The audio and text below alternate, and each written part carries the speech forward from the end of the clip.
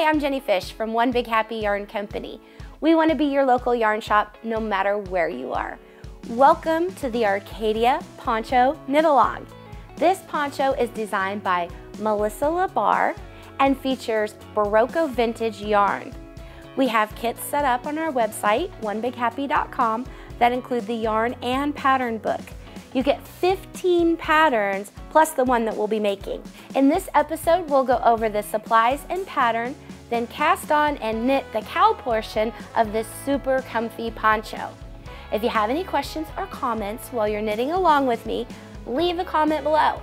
Are you ready to knit? Let's get started. The yarn that we'll be using today is the Barocco Vintage. The color that I chose for this lovely poncho over here is called Petunia. It is 52% acrylic and 40% wool and 8% nylon. So it's super easy to work with. It's also washable.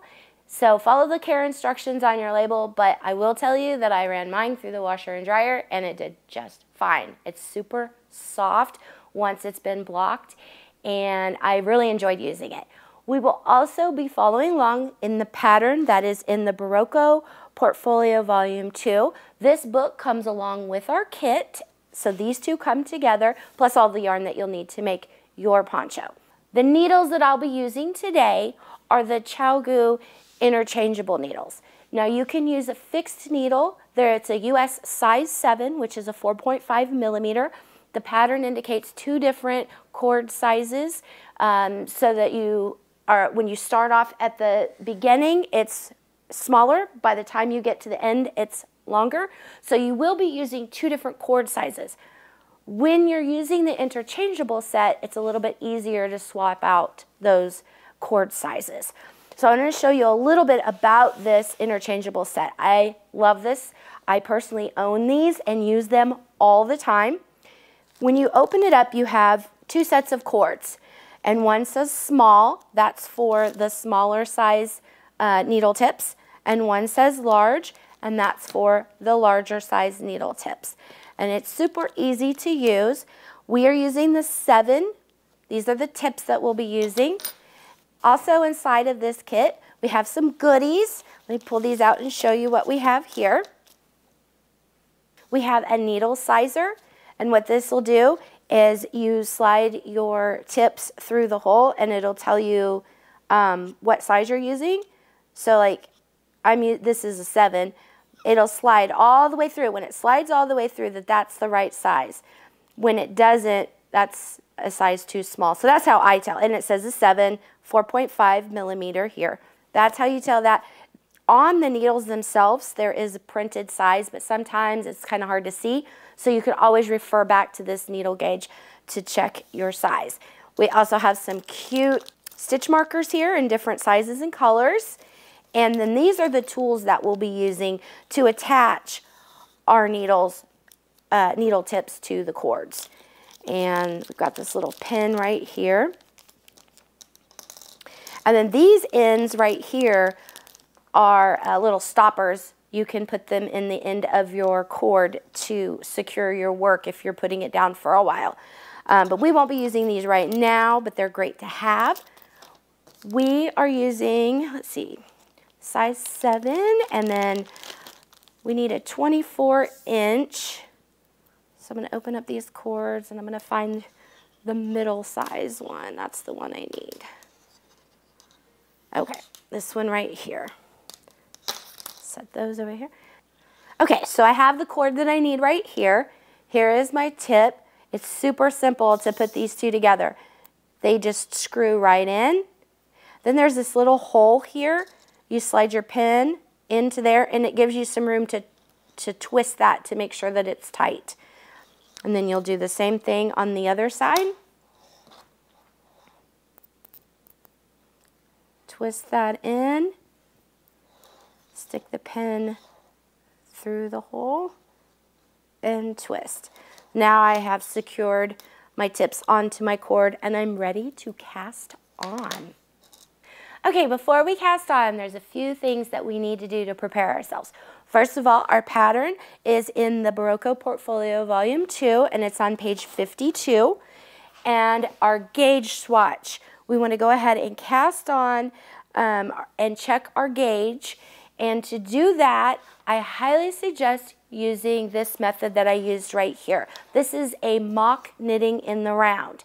Now we want our gauge to be 19 stitches and 24 rows in 4 inches.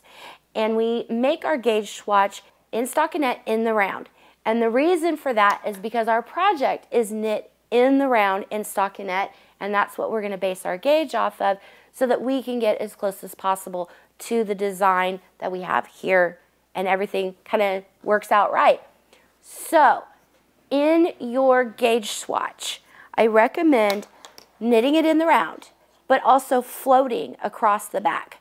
When you float these back here, you see those strands that I have here floating across, then you're only focusing on the front, but you're knitting every single one of your rows. And this will mimic what you're doing when you're actually knitting the garment, actually knitting the poncho. So it is super simple. You just cast on, I think I cast on about 25, no, I cast on about 35 stitches. That way I had room on both sides of my 19 stitches in the center. And then I blocked it. Now when you're blocking your swatch, it's very important that you wait until after you have soaked it, when you're ready to lay it flat before you cut through the center right here. You just don't want everything falling apart while it's in the water and while you're letting it soak. So then you cut those strings on the side and you lay it out flat. Let it dry 100%. You need to get it completely dry before you measure your gauge, because if there is any moisture in there, it will give you a different count. And then once it is dry, your numbers will be off. And here's some helpful hints along the way. If you have too few stitches in your 4 inches, then you need to go to a smaller needle size. If you have too many stitches, then you need to go to a larger needle size, and that'll help you get your gauge. Again, that is 19 stitches, 24 rows in 4 inches. Okay, and along with that, now we need to also talk a little bit more again about the pattern now that we've got our gauge taken care of. This is a sized pattern. There are 3 sizes to go for. There's small, medium, and large. And the way to determine the size that you want to make is by measuring your bust area. So now I'm going to show you how to measure your bust so that you know which size you want to make. Okay, you measure around the largest portion, under your armpit, across your bust, all the way around. So my lady here is 44, make sure, yep, all the way across. She's a 44.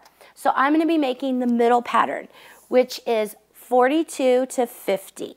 Now, when you're choosing which size you want to make, if you want a little drapier and a little bit more room, then you can go up a size. If you're right on the edge and you don't mind it being a little tight, you can go down a size. But pick whatever's comfortable for you and base that off of your bust size. Okay, so now that you've got your bust measurement, now it's time to prepare your pattern.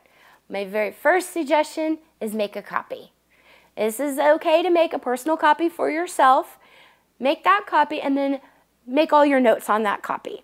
The first thing you want to do, find that size and then go through the entire pattern circling your size. This is a sized pattern. There's 3 different sizes, small, medium, and large. I'll be making the medium size, so I'm going to go through and circle that medium size number. And for me, that number for casting on is 154 stitches. So the first thing I'm going to do is circle that 154. And sometimes I mark out the other 2 numbers just because I don't want to get confused as I move along. Circle that number throughout your whole pattern or highlight it, some way to indicate as you go along, you know what you're working on. So we've got our pattern figured out. We know how many stitches we need to cast on. We know what size needle we're using. We know what size yarn we're using. Now we're ready to cast on. Got my needles. I'm going to be using the long tail cast on. And I'm just going to use the single needle method. 154 stitches to cast on is a lot of stitches to try to figure out where to start. So what I would suggest is the wrap method.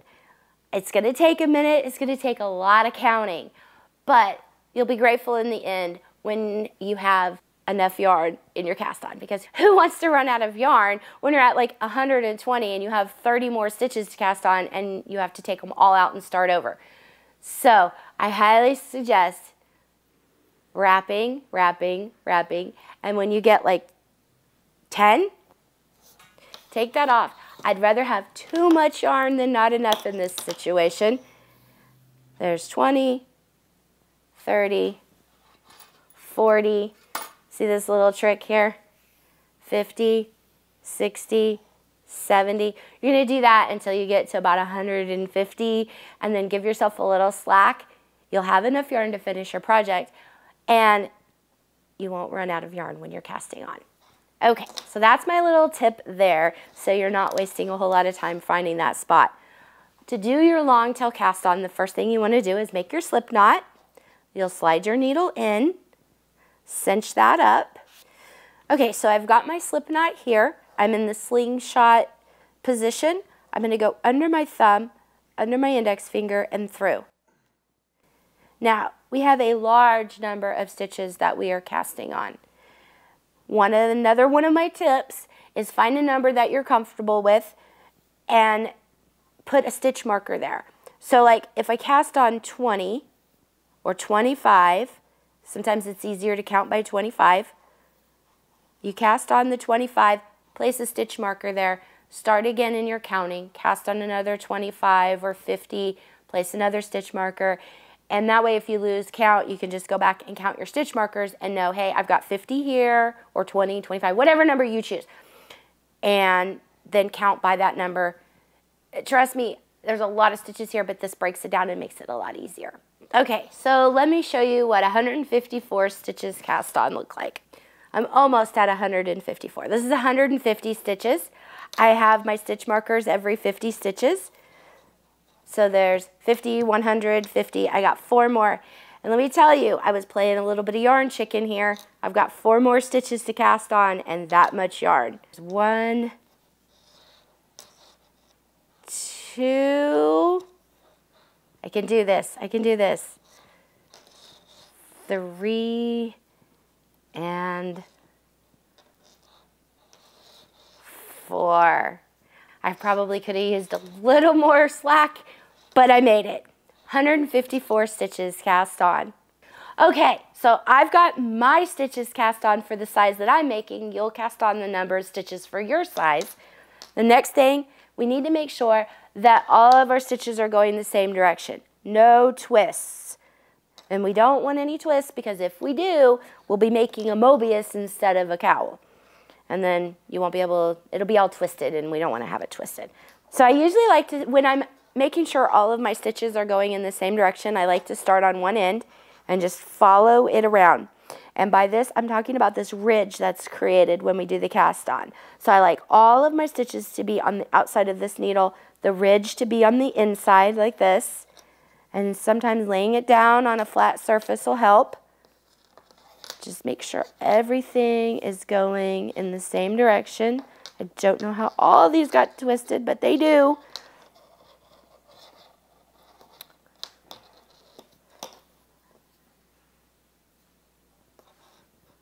Okay. Oh, I got another twist here.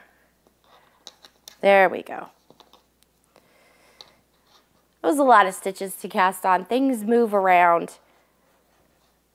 And I got almost there. Okay, here we go. They are all going. Take the time to make sure that these are all going the same direction. This is very important. It makes a difference. It really does. Okay, all of mine, as you can see, are all on the inside here. Now we are going to join in the round. And I like to do this little method where I swap stitches to secure this first stitch. And by doing that, I bring everything to the tips of my needles. One of my tricks that I like to do when I'm joining in the round is I like to swap the first stitch and the last stitch. And to do that, I'm going to pull this first one off. It's held secure by the slip knot that we created. And then I'm going to slide the last stitch that I cast on onto the first needle. And then I'll pick up that first stitch on the second needle. So in essence, I have crisscrossed those two stitches. It just secures that, just an extra step. You don't have to do that. I just like to do that to make it more secure. Now for this pattern, we're starting on the cowl, which is the top portion right here. We're starting on this, and we are knitting garter stitch in the round. It's a little different than garter stitch flat, because garter stitch flat, you knit every row. But because we're in the round, we're going to knit the first round and then purl the second round. So I'm going to show you how we get started here. We are knitting the first round. We need to place a stitch marker right here to indicate the beginning of our round. So let me grab my stitch marker. And I'm using the Mindful Chakra stitch markers. They're my new favorite stitch markers right now. I really like them. Slide that on there, and then slide my needle in and knit. Now I'll continue doing this all the way around until I get back to the original stitch marker, the one with the tail. As I go around, I'll be dropping these stitch markers that I put in. These were just the ones that I used when I was casting on to keep track of how many stitches. So go ahead and continue this round of knitting, then another round of purl, and then knit and purl all the way until your project reaches 7 inches. And then I'll show you how to do the decrease. Okay. So we're going to play a little pretend here. You are going to have 7 inches of garter stitching before you get to the decreases, but I wanted to show you on this little sample on how to do the decreases. After 7 inches, then you're going to do one whole round of decreases, and to do those, you do it on a knit round. You knit 5 stitches,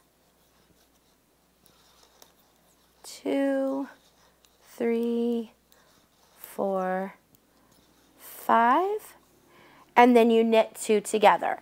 And to knit 2 together, you take your right needle, you slide it under 2 stitches, and simply just knit those 2 together like that. And then you knit another 5. You do that all the way around until you get back to your stitch marker.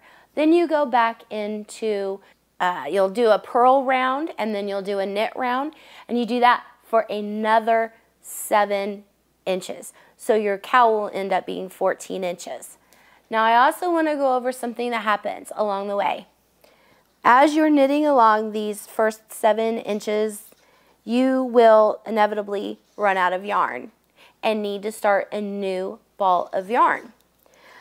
Some people choose when they're changing to a new ball that they just leave it, pick up and start knitting, and then weave in the ends later, and you can totally do that. But I want to show you another way to join a new ball of yarn using a technique called the Russian join.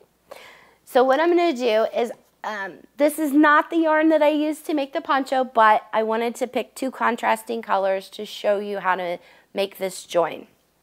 So let's say that this is what we're working with here, and we want to join in this new ball of yarn. I'm going to lay these out here like that, and then we'll be using a tapestry needle. I'm going to be using my bent tip needle. These are from Clover. Okay, we're going to cross these 2. So this will be the one that you're working with in your poncho right now. This will be the one that you're joining. I'm going to thread one end, and we're going to take our needle and we're going to slide it through the strands of yarn. So I've got the pink one threaded through my needle, and I'm putting my needle through the other side of the pink yarn. See how I'm catching those in there like that? Just kind of wrapping it around there. And then I've got the blue yarn dangling in between. I'm going to slide that through like that.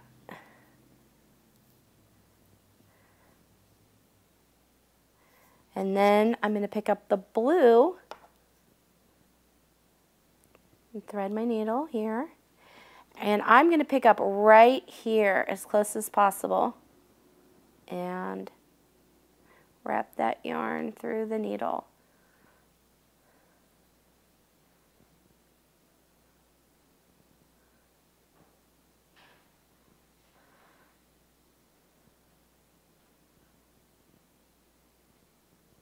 Take your time on this. The more you get it wrapped through that yarn, the nicer the appearance. Okay, so I did that for a little ways there. Slide that through. And now I'm going to straighten it all out. See, it seemed like it was a little loose, but I'm pulling pretty hard here. This yarn's about to snap, and that joint is staying joined. Then you just go ahead and you trim off your tails, and you have one continuous piece of yarn, and you cannot see where that joint is, and you can just continue knitting as you go along. It will work its way into the fibers, and then also too, when you block it, it just kind of relaxes in there, and then you don't have to weave in your ends for each side of that. They're all connected, and you can keep knitting as normal. So that's how you do the Russian join. So once you have your cowl measuring 14 inches, just like this, give yourself a pat on the back. All that garter stitching in the round is so totally worth it. Join me in the next episode as we start knitting the body portion of the Arcadia Poncho. We'll work the cable pattern and start the increases that give this comfy poncho its flair. Remember, you can get a kit with the yarn and the pattern book at onebighappy.com. Be sure to hit the subscribe button below and click the bell to be notified every time we have a new video. Happy knitting!